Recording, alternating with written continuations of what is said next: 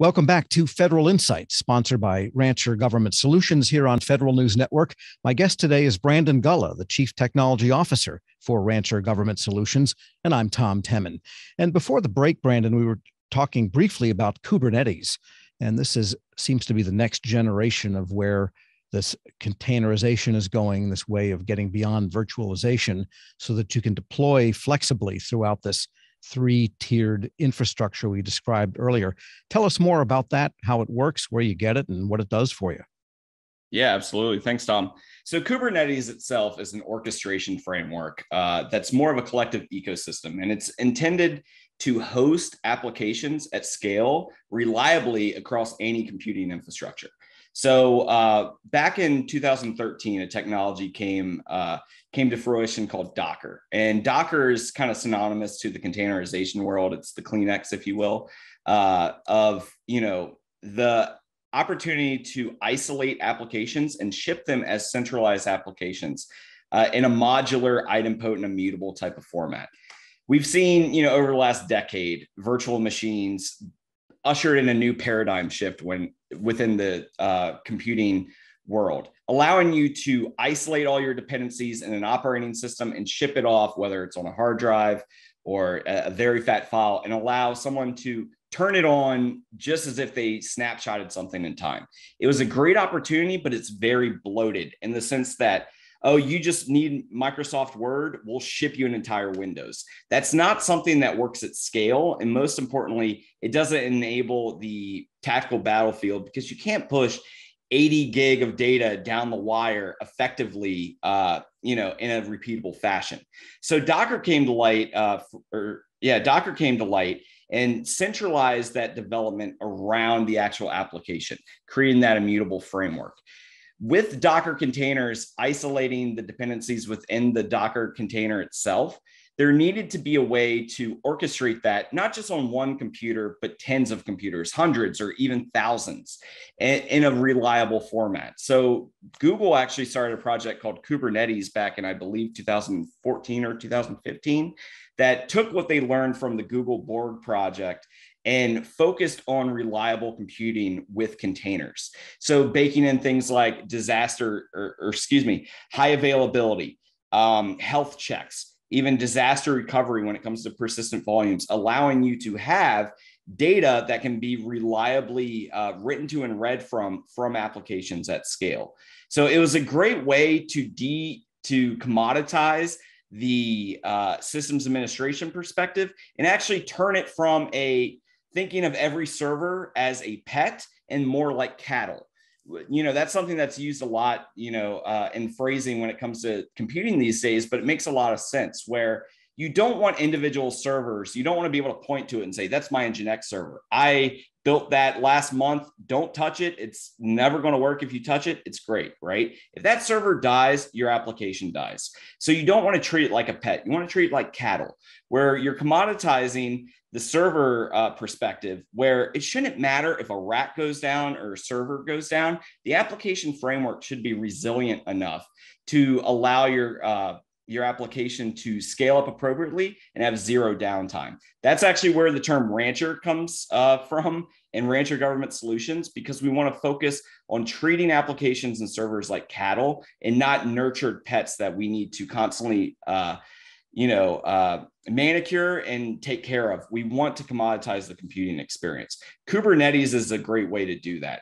So Kubernetes itself is actually an open source framework that is in the community. It's actually owned now by the Cloud Native Computing Foundation from the Linux Foundation. So it's in a public trust, if you will, where it's not centralized to the needs of one organization or one company. It's a great community that's comprised of different special interest groups focused on the different facets of computing. So there's an entire ecosystem under security, under storage, under networking, under disaster recovery, multi-cluster. It's little fiefdoms within a larger community that really percolate up to be that word and platform that we know as Kubernetes. Kubernetes is not just one binary. It's a collection of open source tools working in harmony to produce a reliable computing framework. So we here at Rancher and Rancher Government Solutions, we have our own distributions of Kubernetes to really highlight here. One is called K3S, and why it's called K3S is because Kubernetes is commonly referred to or shortened as KATES, K8S, and the 8 stands for the 8 letters in between the K and the S in Kubernetes, because it's a long, funny word to say, right? Well, we wanted to create a lightweight distribution, so we called it K3S.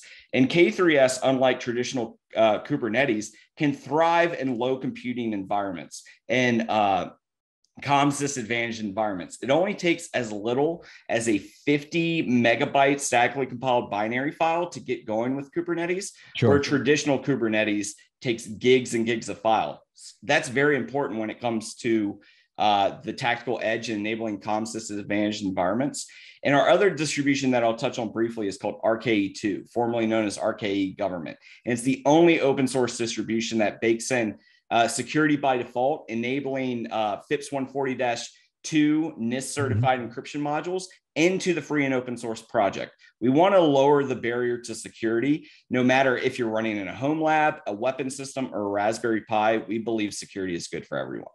All right. So you've described an environment where applications are highly portable. They're spun up, they're spun down, they are deployed with their data in such a way using these technologies you've described under Kubernetes in a way that is super flexible and for the agencies. But it strikes me that to have any kind of efficiency and cost savings here, it's all got to be automated, because you can't have someone sitting at a console orchestrating or trying to conduct this level of complexity at speed. Doesn't even seem possible without automation. So discuss the efficiency creating aspects of all of this.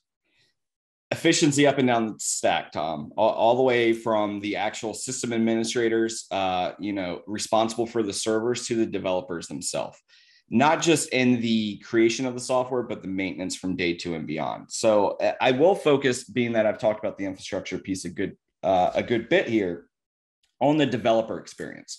So we've seen the maturization of concepts like software factories and DevSecOps, both outside of the U.S. government, within the U.S. government, with the U.S. Air Force being a big component and champion of that type of model, with the level up software factories, of course, Platform One, which we're a big part of with the U.S. Air Force, that focuses on repeatable software builds through automation and validation testing. So essentially, it shouldn't matter where a developer is writing code. They can push a code commit and it will rebuild, rescan, and re-implement those code changes all the way up, possibly directly into production.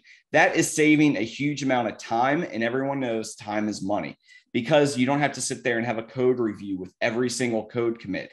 You can build in linting and other type of perspective tools that will actually validate and investigate a software package to ensure that it passes all of those security checks and the compliance checks. We're automating that so application developers and end operators can focus on what really matters, and that's mission enablement.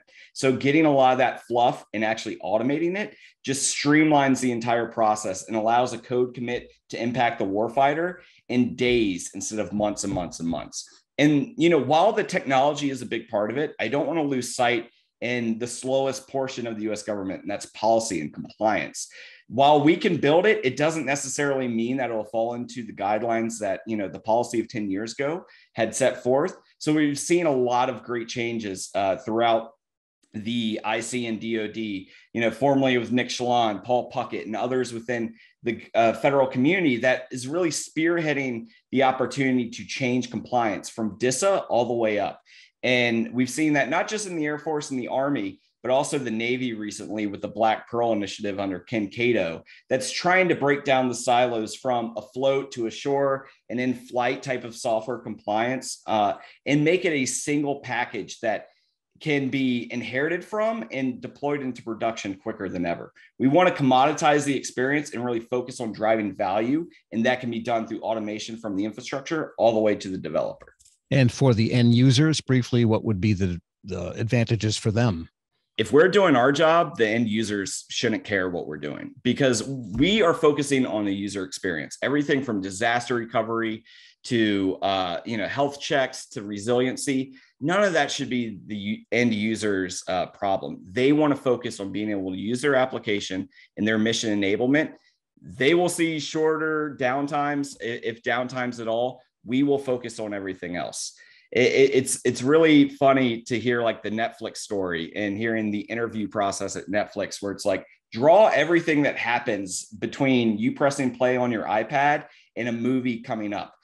Map everything in the architecture that needs to happen. At the end user, that shouldn't matter to me. They should just have a prosperous user experience. And that's what great technology coupled with diehard engineers can deliver to the federal government with Kubernetes. So we'll never again see the return of days when you have to send out 10,000 CDs around the world to update software locally and hope for the best. They say everything is cyclical, Tom, but I'm hoping that's not one of those instances. All right. Well, some great thoughts and a lot to think about today. My guest today has been Brandon Gulla, the Chief Technology Officer of Rancher Government Solutions. I'm Tom Temin here on Federal Insights, sponsored by Rancher Government Solutions here on Federal News Network. For more on this discussion, please visit federalnewsnetwork.com and search Rancher Government Solutions.